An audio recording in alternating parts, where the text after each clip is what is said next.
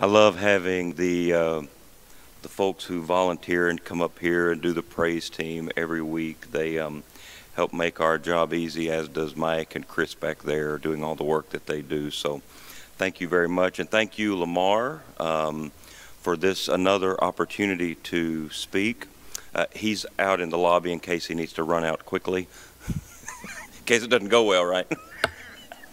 When he came to me and he said, I need you to speak for Labor Day weekend, two things came into my head, and this is the truth immediately. The first thing was this scripture, and I had the scripture, I had the title, I had everything when he said, I want you to speak on Labor Day. And the second thing I thought was, that's pretty smart to have me speak on the day that pretty much everyone will be gone. So kudos to you, Lamar. But either way, it is an honor to speak this morning on this passage. We're out of Matthew chapter 9. If you have your Bibles or your iPads, your phones, I encourage you to turn there. If not, Chris, of course, has the verses on the screen. For those of you watching on Facebook, join with us. I pray that you'll get your Bibles out, your notepads, and worship right along with us through the next few minutes as we look at this passage. Matthew chapter 9, we're going to start in verse 35. This is a rich, rich piece of scripture. Jesus was going through all the cities and villages, teaching in their synagogues and proclaiming the gospel of the kingdom and healing every kind of disease and every kind of sickness. Seeing the people, he felt compassion for them because they were distressed and dispirited like sheep without a shepherd. And then he said to his disciples, the harvest is plentiful, but the workers are few. Therefore, beseech the Lord of the harvest to send out workers into his harvest. With school starting, the kids are at home some because they're doing digital learning until next week. So I've been home with some of the kids some of the time. Sometimes they go with Linnell, and so they'll ask us questions. How do you do this? How do you do this? And Emma right now in grammar is really trying to nail down what is the subject and what is the verb and what is this and that, what is fiction and non. She still struggles with what is fiction and nonfiction. She can't quite get that together. But if we were to look at the main subject of this text, I'd have to say it was the harvest. We're seeing where the Lord of the harvest is sending out workers into the harvest. We see that the harvest is plentiful, right? We see that in two different occasions just in this one passage. So it would probably do justice to focus mainly this morning on the main character that is over the main subject, and that is the Lord of the harvest. Matthew and Luke both call him the Lord of the harvest. So the first question is, who is the Lord of the harvest? And the answer, God. God is the Lord of the harvest. And in the Old Testament, if we go Old Testament, the harvest, almost every time it is mentioned more as a judgment, right? So the Lord of the harvest would be looked at more as a grim reaper. But through the Holy Spirit here in Matthew, we see the harvest as something completely different. Jesus recognizes the harvest as those whom God has appointed to salvation, and they are ripe unto harvesting. We also see that Jesus has compassion for them, and we'll look at that a little deeper in a moment. Now that we know the who, let's look at the what. What does that mean that he is the Lord of the harvest? It simply means that God is master over the harvest. He is the beginning and he is the end of harvest time. He is the final say when it comes to the harvest. To understand this better, we're going to look at a few verses, and this should help shed a little light on how significant that truth really is. A lot of times, and I do the same thing, we will read scripture and we'll come to something that's familiar. And this is familiar, right? We've pretty well all heard this piece of scripture. and we'll kind of skim through it, and we'll go, and then we'll come to something else, and then we'll move on. And 5 or 10 minutes down the road, we've pretty well forgotten what was there. So I want to take some time and kind of unfold, unpack what it means for God to be the Lord of the harvest. So Chris did a great job putting all of these verses up. We're going to run through these fairly quickly. Let's take a look. In Romans 8:28, here's what it says. God, Lord of the harvest, God causes all things to work together for the good to those who love God. And here it is, those who are called according to what? His purpose. What did I say? He is the beginning and he is the end. It is all about him. In Ephesians 1:11, also, we have obtained an inheritance, having been predestined according to what? His purpose. You're going to see that a lot. Who works all things after the counsel of his will. 2 Timothy 1:9 says, who has saved us and called us with a holy calling. This is important. Not according to our works, but according to, there it is again, his own purpose and grace, which was granted us in Christ Jesus from all eternity. Wow. 2 Thessalonians 2:13 could not be clearer. Listen to this. But we should always give thanks to God for you, brethren, beloved by the Lord, because God has chosen you from the beginning for salvation through sanctification by the Spirit and faith and truth. So if the harvest are those souls, and it is God choosing them from the beginning for salvation, then God is the Lord of the harvest. John 6:63 through 65 has Jesus speaking these words of God's sovereignty. It is the Spirit who gives life. The flesh profits nothing. The words that I have spoken to you are spirit and are life. But there are some of you who do not believe. For Jesus knew from the beginning who they were who did not believe and who it was that would betray him.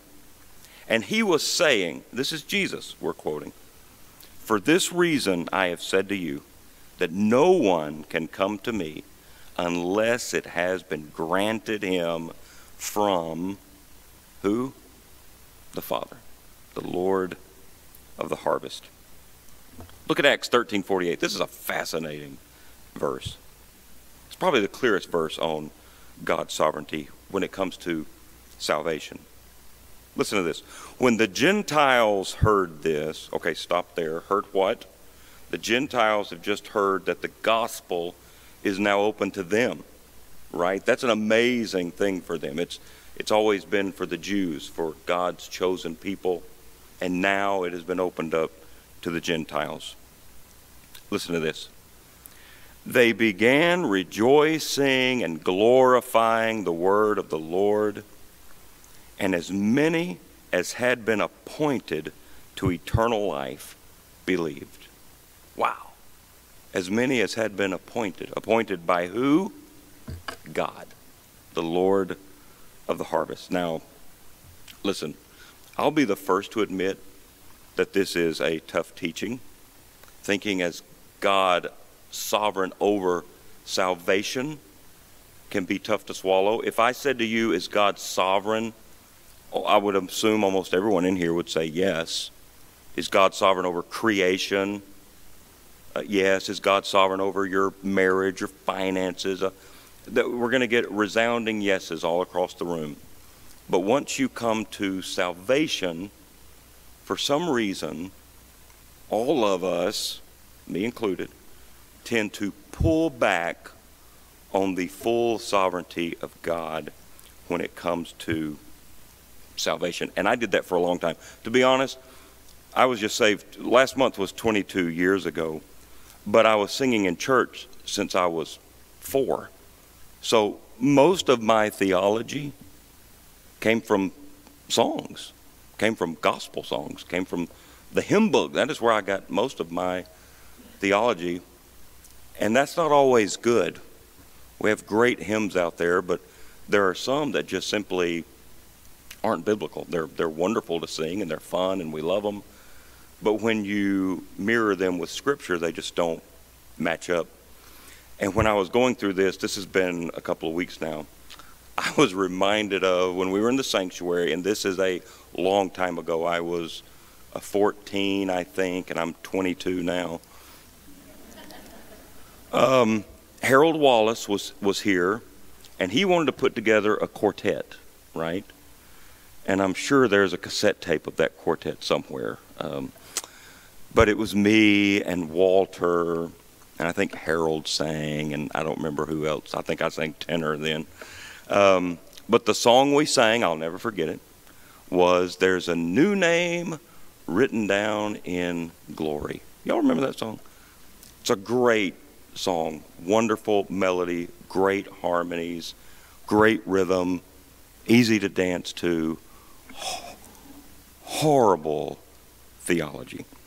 What the song implies is you were saved, and then your name was written in the Lamb's Book of Life. But as we discussed the last time I had the opportunity to speak, the Bible says your name, if you're a believer, your name was written in the Lamb's Book of Life before the foundation of the world. So the picture that song paints is you're in a revival and the preacher is preaching hot and you're on the 4th verse of "Just As I Am," and God is just waiting to see if you come up front and shake the preacher's hand and sit on the front row and fill out the card. And as you're filling out your membership card, God is writing your name in the Book of Life.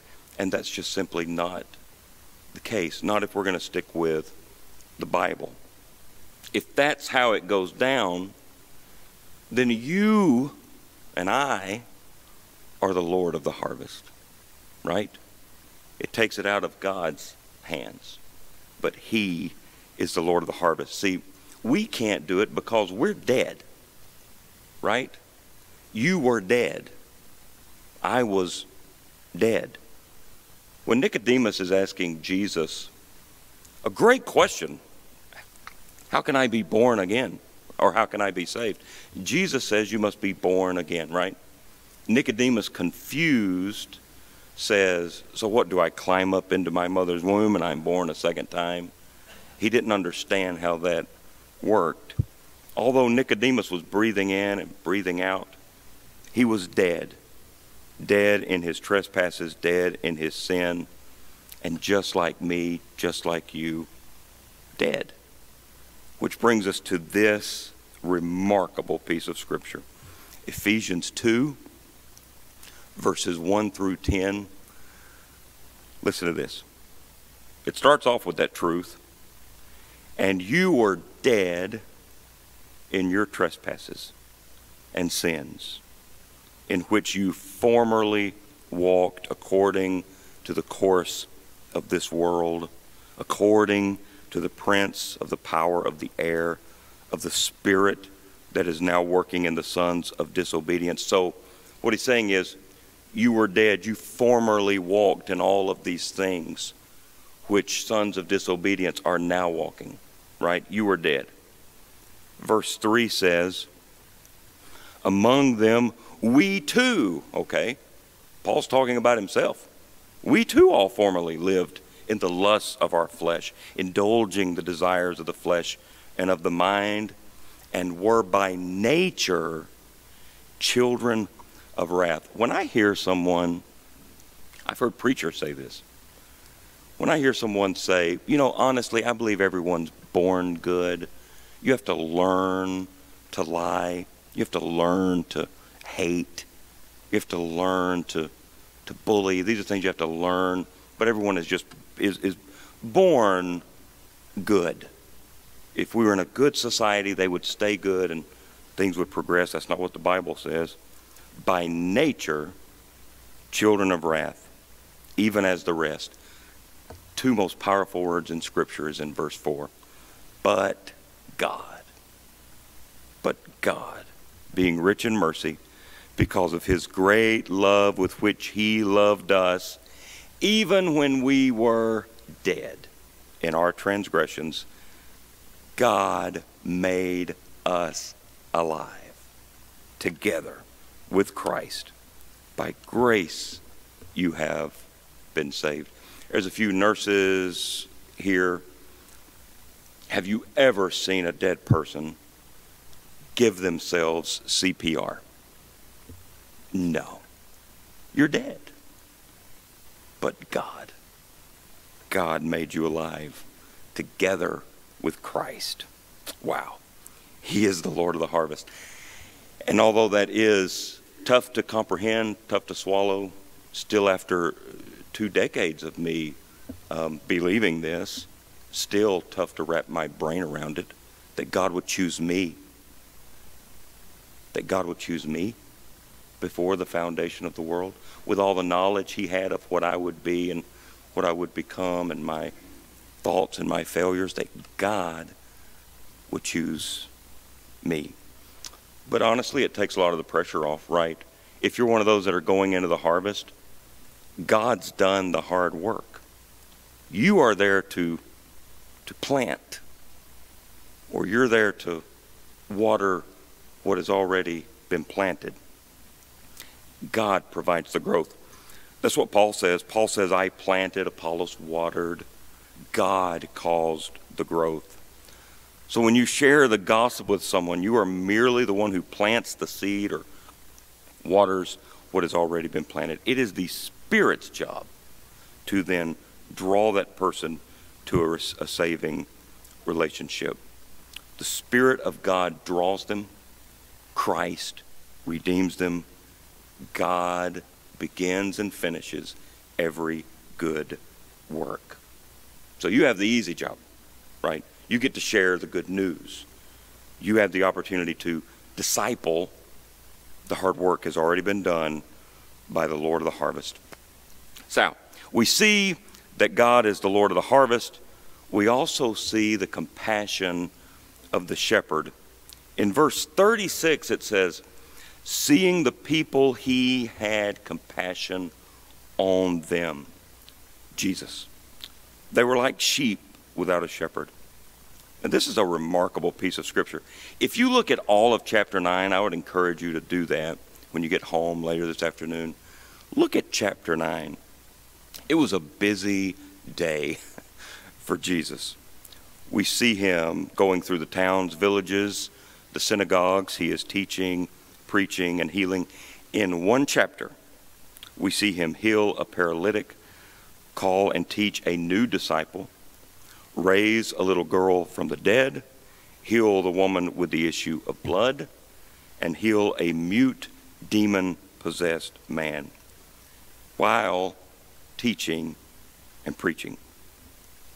But in the middle of all this, the scripture says Jesus has compassion on them. And the word there is very interesting. It's not like we would think of someone just having compassion. In other words, they have feelings towards them. They kind of hurt for them. This is a much different word.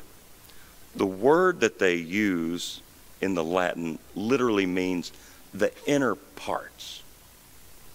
The bowels is actually the word used. In other words, when Jesus saw the people and saw the distress they were under, he felt it in his gut. You ever been there? Have you ever gotten news so bad that it made you sick? Mama says that all the time. She'll tell me something and she'll say, oh, that just makes me sick to my stomach. Right? We've all said that. And you feel it in your gut. Just imagine if Jesus is fully God, which he is, and fully man, which he is, that means the perfect compassion of God is trapped in a human body. And so Jesus feels the utmost perfect, selfless compassion in his gut. It is a gut-wrenching experience. What a loving, compassionate Savior. This is the compassion he felt as he looked over a field of souls that were ripe unto harvest. And at the end of this chapter, he alludes to something. It's a stunning acknowledgement. He doesn't want to do this on his own. Jesus has been up since early morning, teaching, preaching, healing. Yet there is still a crowd clamoring for his attention. 12 men accompany him, but they have been no help at all up to this point.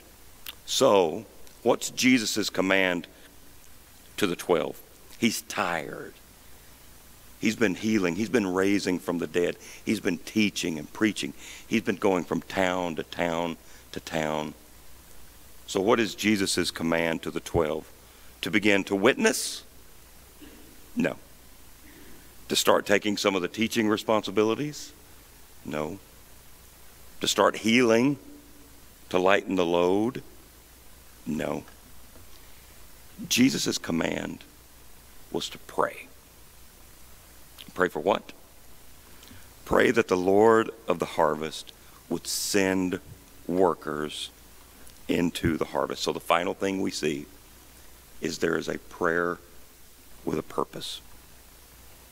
In Matthew 9:38, there is a command from Jesus regarding the great need of millions who have never heard the gospel. When he said the harvest is plentiful, but the laborers are few, he commanded his disciples, therefore pray earnestly to the Lord of the harvest to send out laborers into his harvest. The word for send that Jesus uses is not the typical word for send. This is fascinating. But rather, and I had to Google this to make sure I was saying it correctly. The Greek word is ekbalo, which is the same word Jesus uses when he casts out demons. Also, Jesus himself was cast into the wilderness by the Spirit of God. Same word. So this is not a great suggestion, but a passionate casting forth by the Spirit of God so that laborers are compelled to go. My question when I read this, why would you not just pray for someone's salvation? It seems like you could cut out the middleman, right? Why are you praying for God to send someone to go to someone? Why can't you just pray that they be saved, right? So I'm going to go down here, Chris. I'm going to use this as a illustration. Gidget, will you come here? And did y'all see that my family's here, by the way? I've had several of you come up and say, that is so kind that your family came here to support you. No. They're here for birthday cake, which we'll have here in just a moment. But they're also in this room, assuming I'm going to absolutely blow it, and they'll have something to talk about for years to come. So they're not here for, but Gidget, if you'll come up here in the middle, and we're going to talk about this real quick. Why would you not pray for someone's salvation? Okay. So let's assume, Chris, are we good right here? Am I?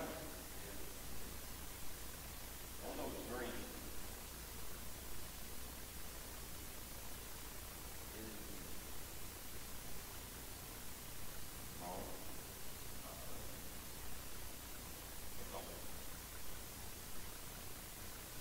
I can grab a hand. Okay. Thank you, Lynell.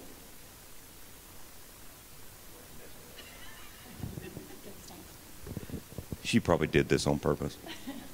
Okay. So let's take Gidget, and she's just someone that you know at work. She's someone you know at school. She's someone you see once a week, or you get to talk to her a couple of times, or you have lunch together on occasion. And Gidget is one of those people that's very kind. She's nice. She's polite. And you like Gidget, right? Let's just assume. And so you don't believe Gidget goes to church. You haven't heard her talk about it. You're not really sure if she's saved. The first thing we normally do, there are exceptions, is when we pray for Gidget, right? We'll pray for Gidget. God, you know Gidget. If she's not saved, Lord, would you save Gidget? Would you do that? Would you say? I mean, that's our prayer, right? And then some weeks go by, and you may drop something in the conversation about your church. And Gidget is very kind and nice, but she doesn't give you any information. She doesn't say, well, I go here, and I've been saved since I was this years old. And you go home and you pray, and you're praying a little more fervently for Gidget, and you're saying, oh, God, she's so kind, and she's always helping and volunteering, and would you just, Lord, if she's not saved, would you save her? Would you do that? And a few weeks go by, and homecoming's coming up, right? It's a great time to invite somebody to church. Food, music, everyone's happy. And so you go to Gidget and you say, hey, I go to First Baptist Williams. We've got homecoming. I don't know if you go anywhere, but, there's going to be a ton of food, great cooks. The music's going to be great. Our choir director is so good looking. Her husband, not so much. Would you like to come? And Gidget says, sure. Yes, she comes. She comes to homecoming, right? And you think, all right, good. She's going to hear the gospel. This is great. So you go home and you pray. Oh, God, I pray that sermon touched her. I pray she was listening to the songs. Oh, God, if you could just save her. And you keep that prayer up. A few weeks go by. Christmas goes by. You haven't heard anything. She didn't come back. And you're so distraught because God won't save her. But you know what all of those prayers have allowed us to do? They've allowed us to keep at arm's length from having to do the work ourselves. Right? What have we been praying? God, I pray she hears that sermon. God, and you may even say, hey, I love this movie. And you give her a Christian movie, and oh, God, let that movie penetrate her heart. And then weeks turned into months and on down the line, and then you become so frustrated and upset, and you just don't know why God won't do what he's supposed to do. What if you did this? What if after meeting Gidget and she was on your heart, what if you went home and you prayed, Lord, could you send someone her way that knows the gospel, that is saved? Could you just put somebody in her path that would be willing to share the gospel? Oh, could you do that, Lord? Just whoever you put in her path. Well, after a day or two, you realize I'm the only Christian in her path. I'm it. I'm the worker. Right?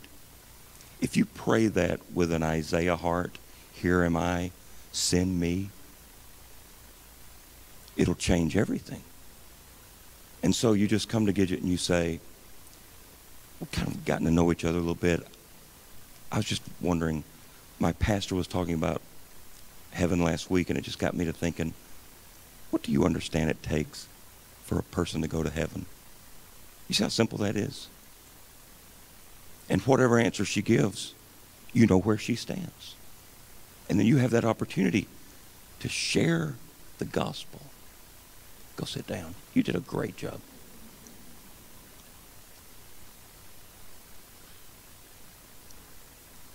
It changes your outlook. It changes your perspective when you become the worker. Right? And we think, but that's embarrassing. I just don't know if I'm going to be able to do that. I don't want to offend anybody. It's going to be much more offensive when all of this wraps up and you find out that their eternity is what Jesus says will be weeping and gnashing of teeth. It won't seem so offensive then. Why didn't I just share the gospel? So we got two groups of people in here, and we're going to wrap up. Two groups of people. One, you are the worker. You know what Jesus did with the disciples right after chapter 9? Sent them out. He sent the 12. And he didn't give them some big pep talk. Now, he told them it was going to be rough. It was not going to be easy. But as soon as he told them to pray for workers to be sent, he sent workers, right? So that's one group, the workers. Those who God is calling to send into the harvest. Your job, according to Scripture, is to pray.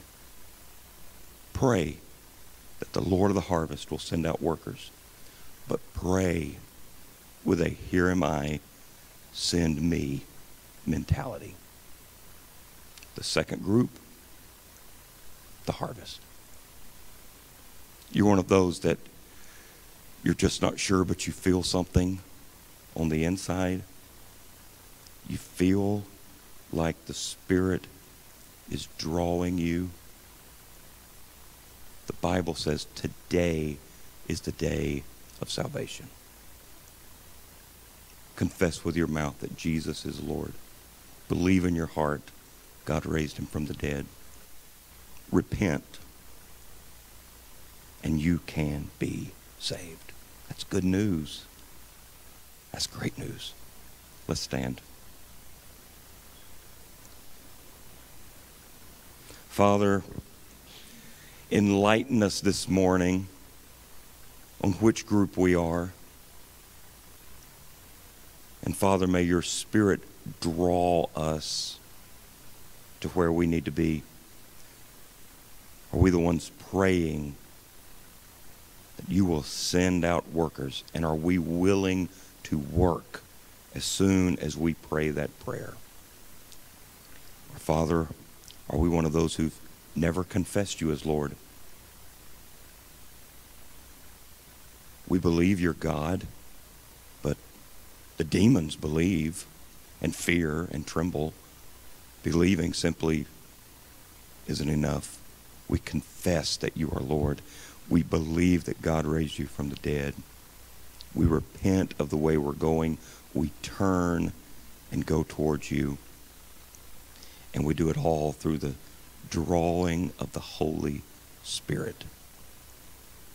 Oh God, work in this place this morning.